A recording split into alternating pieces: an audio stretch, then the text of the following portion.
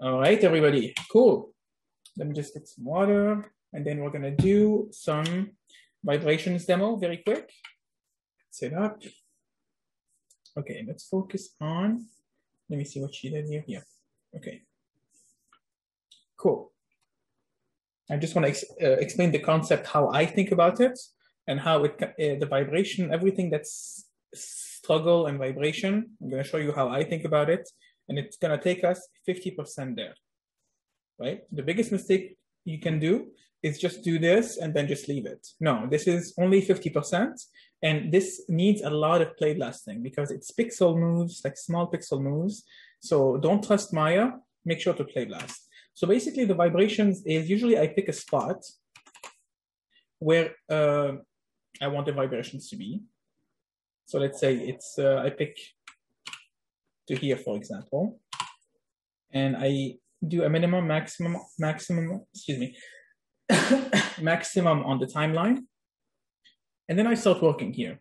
I'm like, okay, this is where he's going to struggle the most. And then after that, the momentum is going to help him carry the box.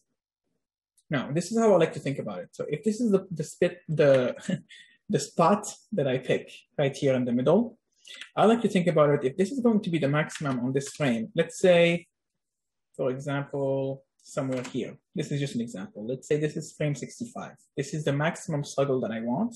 I like to think of it as this kind of energy. I build up energy, and then it's going to die down. It doesn't have to be in the middle. It doesn't have to be exact. Nothing has to be exact. Anything could be whatever you want.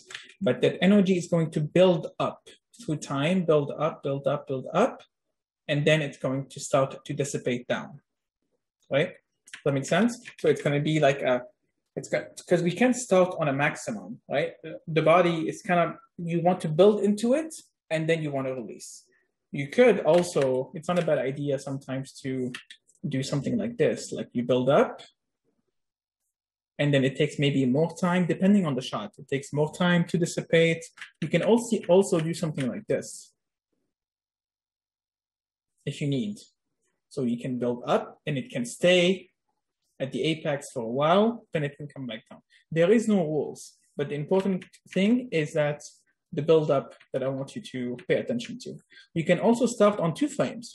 You can do 2, 2, 2, 1, 1, 1, 1, 1, 1, 1, 2, 2, 2, and then you relax. No rules. Cool? You have 2 ways to do this. You can either do an animation layer, or you can use that control here if you're not using it, the gimbal control. I like to use this one because the animation layer usually slows things down. And it's, if I'm not using that control, look, I'm not using it. If I'm not using it, and plus it's a little bit more accurate because if you look at the RY, and if you look at the RY here, it's not aligning the same. So I kind of like to use the gimbal control. Cool. All right, let's start here. So basically, I'm going to add a key where I want to start. I don't want it to be exact. You know my workflow. Messy at first, and then clean up later. So let's say I want to start at 35. I'm not sure yet, and then I'm going to relax, let's say around 81. Louaye, how do you know 35 to 81? I don't know. We're just going to play last, and then we're going to figure it out together.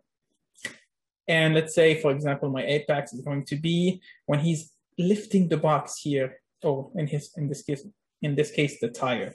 Let's zoom in. I don't know why I'm doing this. Here we go. Let's zoom in on the head, actually. So let's say for now, I'm going to have my apex, my maximum vibrations around frame 59. Open the graph editor.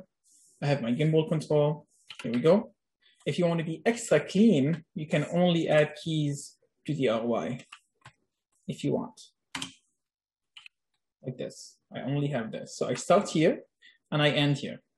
So it's very important for you to end and start on frame 0. Otherwise, it's going to affect your future and past poses. Let me explain. Let's say here, for example, you end up somewhere like this, right? Everything after your animation is going to have this value. It's going to have a value of 8. We don't want that. We want it to start at 0 and end at 0, right? Like this. Cool. So what I like to do, I like to come in. I'm going to add 1 key on each. So I apologize about the noise. My mechanical keyboard was a very bad idea, but it looks nice. It has some cool lights. All right, let's keep going. Boom, boom, almost done. I have a tool, by the way, at work to do this. I think Animbot has a tool that does this for you. Like it adds a key on every frame. Okay, let me redelete those and redelete everything else. So I can only deal with the ROI. Cool.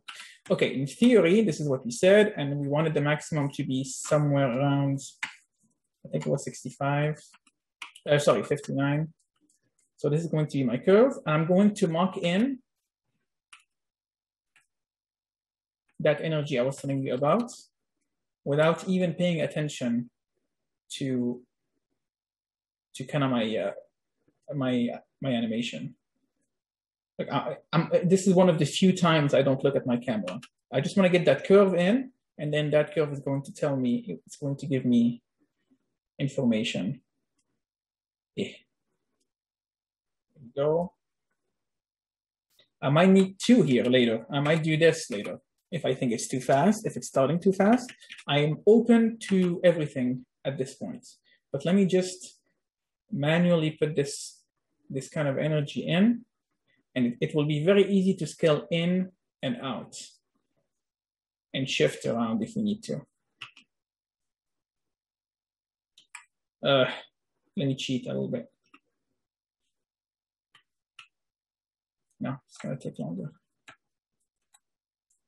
Go.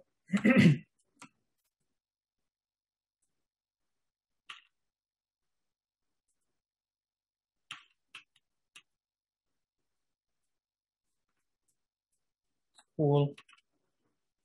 Yeah, it doesn't have to be super exact, but it's fun just to add like a cool shape.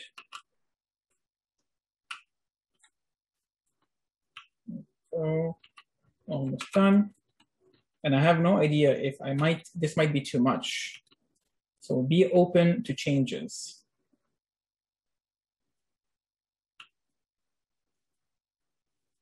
Here we go. Let's do something like this for now.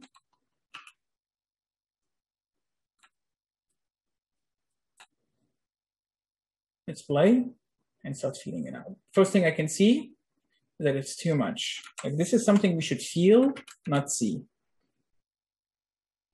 Yeah, it's a little bit too much. So look how easy it is. You can just take it, select all the curve, and scale it from 0 here. When you scale it, still make sure this is still 0, and this is still 0. Very important. Here we go. Let's play again.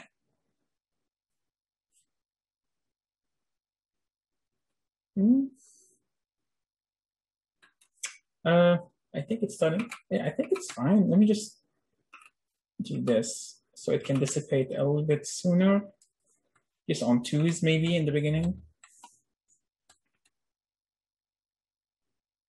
Yeah, I like it. Cool. At this point, I will play blast and check the play blast. I don't trust Maya. I only trust the QuickTime. Yeah. I think it can be a little bit more and a little bit longer in the middle. Let's see here. Boom. Let's do it a little bit more. And don't worry, like I know you're thinking, how will I know if it's, how would you know if it's too much or too little? I'll let you know. Usually students do too much. So I'll usually tell students to back off a little bit. It's something we should feel, not see, which is a very, very delicate, no, it's too much now, but I do like the time. Here we go. Cool. Best and check. Now this is only for the head, and I'll show you how you can add it to the knees and the elbows if you need it.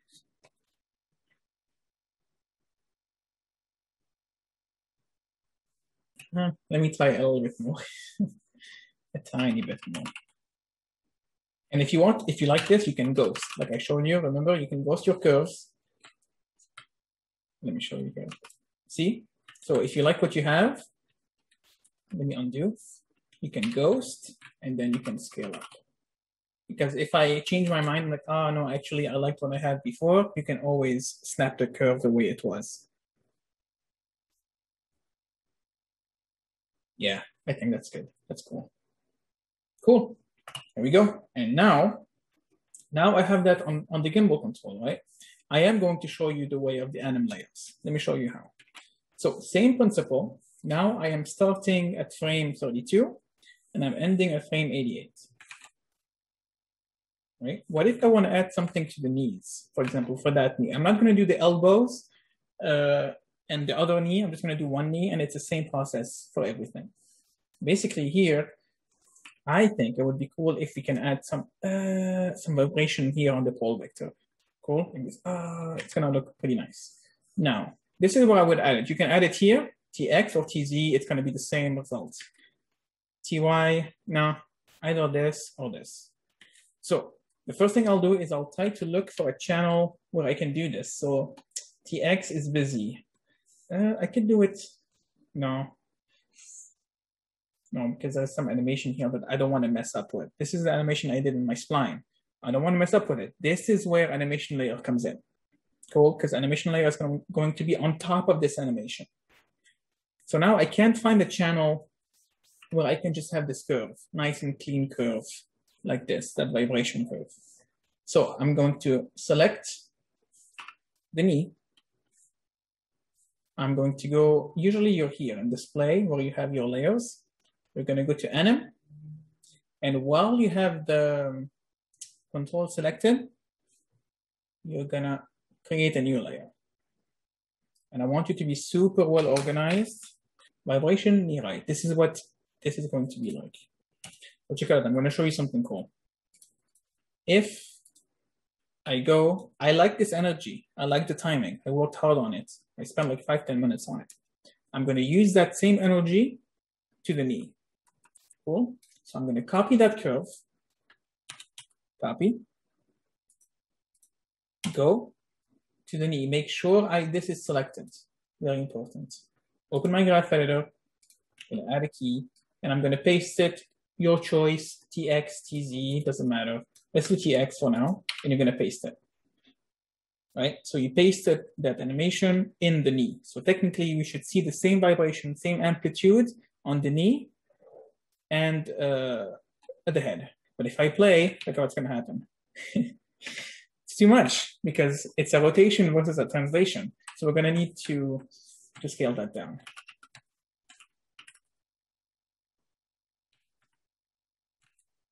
Close.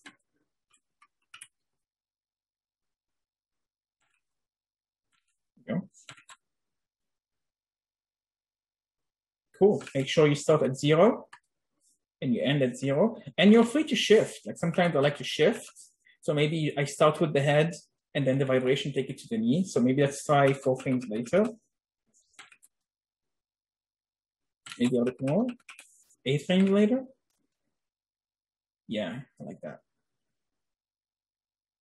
Maybe 6. Here we go. Cool.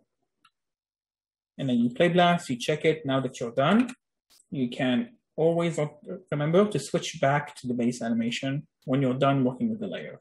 Now, Maya has a cool thing here. It has a weight value. You don't have to, I honestly don't like playing with the weight.